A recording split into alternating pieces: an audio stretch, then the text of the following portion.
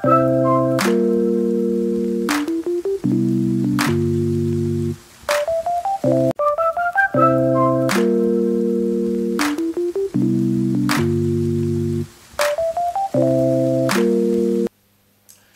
welcome to MyDan Computer Training Channel. We are so glad that you joined us today. Our focus today will be based on background image. Just picture my background. Suppose you are snapping a picture here and you don't want the background to show. What can you do? So we are going to show you with very simple step with the help of Windows 10 how you can just remove the background of your image with ease. You do not need to pay people. Maybe it could be that you just want to have another background. It could be you don't like people on your background. It could be you need a red background or white background or a transparent background. So we're going to show you with the help of Print 3D that comes with your Windows 10 operating system. So I'm going to start by showing you two ways in which you can open Paint 3D. Now, to open Paint 3D, you can just click on Start and type Paint 3D. You can see it there on my screen. Just go there and open it.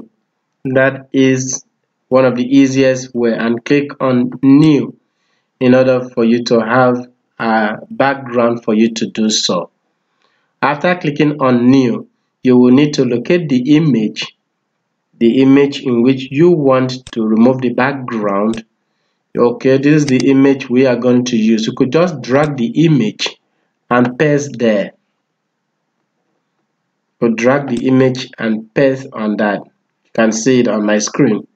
Alternatively, you can as well copy the image and paste. It's still the same thing. So that is one way. Now let's get to the second method, which we can do the same. Let's go back to that image. What was the image about? Okay, this is the image. You could right click on the image. Right click. We know how to right click. After you right click, can you see it up here? Edit with Paint 3D. Edit with Paint 3D. You could as well click on that. It will lead you to the same place. So we have seen two ways in which we can do this. So now we have already opened our image with 3D. How do I remove this background so that only my image remains? I will need, among the things we have on the screen here, I will need this, which is called Magic Select. Magic Select. You can see it here. You can as well see it at this angle, at this part of my screen. You can see Magic Select. So either of the two you can click. Let me click this, for example. Then it will come up with all these. You may need to focus on the area by resizing it to show the Magic Select that, look, this is the area I want to concentrate on. After which, come to the side of your screen. Can you see my cursor? Next, by your right side of your screen, click on Next. When you click on Next, automatically, as you can see on my screen, it has already done the job. You may zoom to see it much clearer to know whether the job is perfect or it needs some adjustment. Now, looking at my image, you can see the picture. Oh, it's almost perfect apart from this part. It seems that it's eating part of my head. I have very big head, so I don't know why it's eating part of it. I would say no, I'm not, don't accept that. So in order for me to do that, I would need to come to add. Add is already selected, so we just go there and draw that part. See what will happen. Automatically it add what was missing.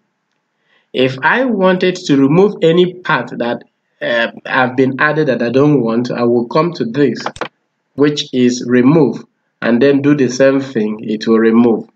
But now that I am done, it seems so good. I will come to this place again and click on done. You can see done here.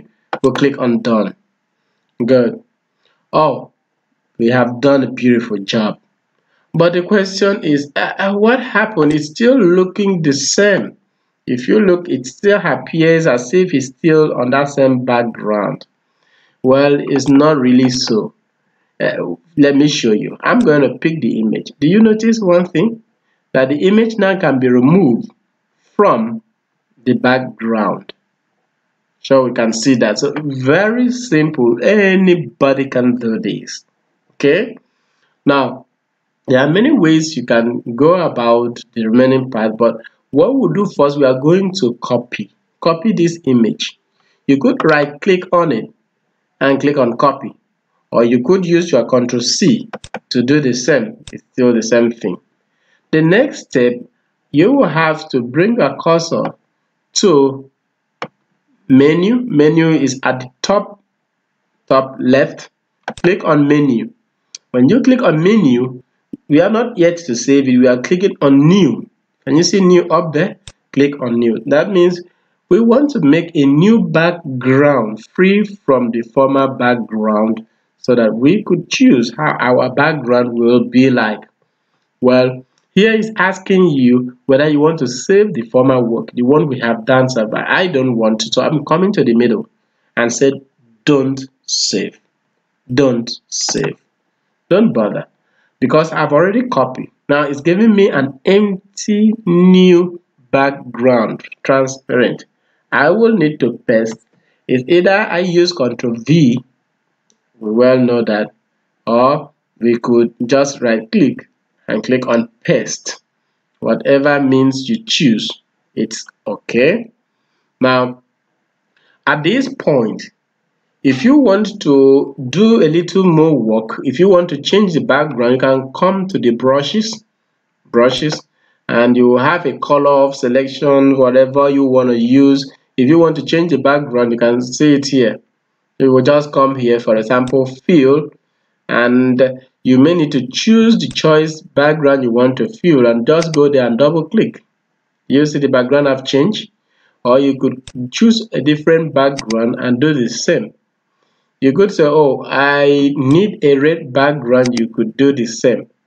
Or you could just say, I don't want any of this background. All I want is a transparent background, a white background, a transparent of it. So you could leave it white. The next step is for you to paste, or for you to save, sorry. Now remind you, you should remember that what you have done so far, so long as you have copied it, you can paste it in any environment of your choice. Take for example, you could paste it at your PowerPoint. We are going to paste it, you can see it on my PowerPoint, where I can resize to suit what I want to resize. I'm just picking it up here and resize, and I can drop to show that that is what I want. So it's a very simple thing we can do. You can even drop it at Microsoft Word. It's gonna drop as well. You can see it there. So you can choose your background or leave it as white as it is. So after saving, you can as well paste it on your CorelDRAW, or you can save it, then you import it to CorelDRAW. Whichever means you choose to, it's quite okay. Well, we had to save this. In order to save this work, we are back to the Paint 3D. In order to save it, we will come back to the menu. All right. At this point, we are coming to save as. Save as. Save as. Click on save as. When you click on save as, it will give you opportunity to choose whether to make it as an video. You want to use save it as a 3D paint, or image. We are using image in this instance. All right. Then you will choose a file name. For example, let's just say Done to School. Beautiful, beautiful. That's my nickname anyway. Now you could come to the bottom and save as type and choose the format to which you would like to use. Let me just use JPEG. Okay. Then you will need to save it. Well, you can use this picture at any time, anyway. With those simple steps, you have successfully removed the background, and You can use the picture for different purposes, and you can actually replace the removed background with something else. I hope you really followed the steps. Oh, that was a beautiful video. So if that video really merits your time, please make sure you subscribe as we see you in our next video. Thanks so much. One love.